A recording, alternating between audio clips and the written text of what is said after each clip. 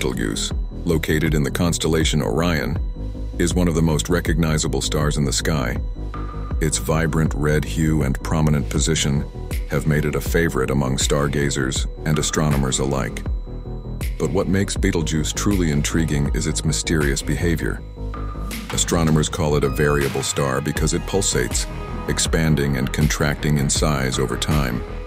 This pulsation causes the star's brightness to fluctuate, sometimes making it one of the brightest stars in the sky and at other times dimming significantly. Now, Betelgeuse is a true giant, with a diameter more than 1,000 times that of our Sun.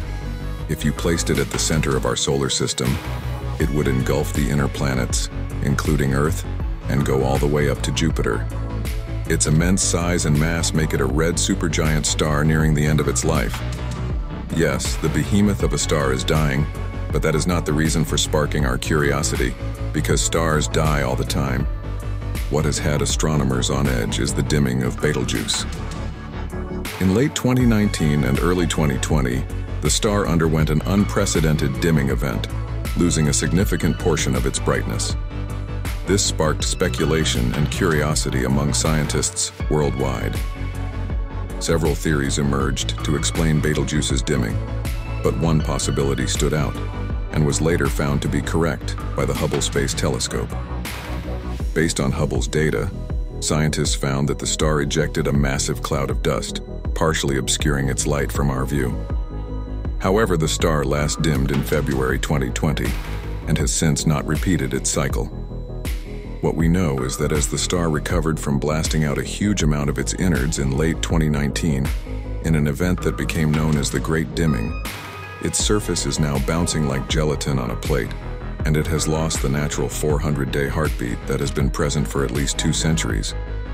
Yes, Betelgeuse is still acting very strange, and looking ahead, it will eventually reach the end of its life and explode in a brilliant supernova.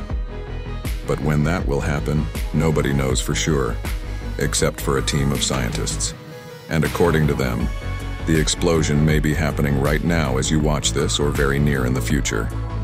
If astronomers had to guess the next nearby star to go supernova in the Milky Way, their bets might go to Betelgeuse.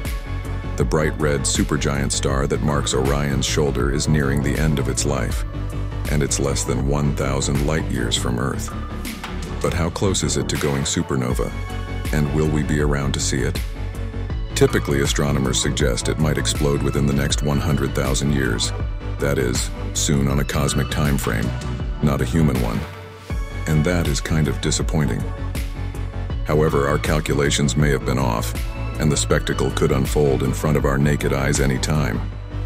A new study by Hideyuki Sayo and his colleagues of the Tohoku University in Japan claimed that the star might be further along in its evolution and that much closer to exploding than we thought. But how are they claiming this? It's the star's pulsations. You see, Betelgeuse is unstable, breathing in and out regularly, with overlapping overtones. Following its brightness over the past century, astronomers have noted changes over periods of 2,200 days, 420 days, 230 days, and 185 days. Usually, astronomers treat the 420-day up and down as the primary in and out pulsation, with the shorter cycles as overtones. The 2,200-day or 6-year period isn't generally considered part of these ins and outs, and is instead dubbed a long secondary period, a feature of unknown origin common to 1/3 of supergiant stars. If the 420-day period is the primary one, then Betelgeuse would have the span of 800 to 900 suns lined up in a row. Placed in the solar system, it would almost reach the orbit of Jupiter. Sayo and colleagues, however, think that might be an underestimate. If the 2,200-day cycle is the primary one, and all the rest are overtones, then the star would be even more supergiant, spanning 1/200 suns, even wider than Jupiter's orbit. In line with its larger size, the star would be even further along in its life cycle. Stars like Betelgeuse live fast and large. Like the Sun, they first light up by fusing hydrogen into helium within their cores, but they quickly move on to helium, fusing it into carbon. Carbon then burns to make other, heavier elements. Around the core, lighter elements burn in shells, causing the star to billow outward like a hot plasma balloon. Sayo and his colleagues use computer simulations to watch stars evolve from birth to old age. Then they calculate the pulsations they ought to see at each stage. They find that all 4 pulsations, from the 2200-day cycle through the 185-day cycle, can be explained by a breathing star in the late stages of carbon burning. After carbon is exhausted in the core, a core collapse leading to a supernova explosion is expected in a few tens years, the researchers write. But when will the carbon run out? It's hard to tell because the pulsation periods don't change much at this late stage. It's not possible to exactly estimate how much carbon is left in the core at present, Sayo says. We just guess the time to the carbon exhaustion is probably less than a few hundred years. So, to put some headlines in perspective, Sayo's group isn't saying Betelgeuse will blow tomorrow or even in the next decade. The researchers' claim is that Betelgeuse would blow within 1,000 years rather than 10,000 or 100,000. The 2200-day pulsation, if radial, creates other problems too.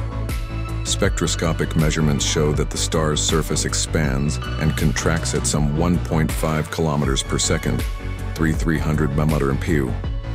If the star is breathing at this rate over the span of 2,200 days, its total diameter would be changing by 180 times the sun's size every cycle. Even for astronomers, that's a lot. What's more, the 2,200-day pulsation would also affect the pulsation of the overtones. So for example, the 400-day cycle wouldn't always be 400 days. When the star puffs out to its full size, this overtone would lengthen. Likewise, when the star shrinks, it would shorten. These changes would be expected to repeat systematically every 2200-day cycle, McLeod says. And I don't think we see evidence for that in Betelgeuse's long-term light curve, which varies more randomly around the 400-day typical cycle.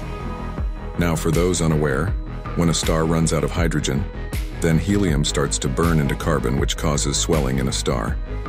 As all the fuel is burned out, and the remaining elements do not form fuel against their own weight, the core collapses to form a solid neutron star, which the inrush of surrounding gas rebounds against to form a supernova. It is a red superstar with an age of at least 8 million years. It is believed to be in the last stages of its life cycle, having burned through the hydrogen in its core. So will we be able to watch the Betelgeuse explosion? If we could live for another couple of thousand years, then sure. What a spectacle it would be to behold, right? Let us know in the comments below, and don't forget to subscribe because together we will explore.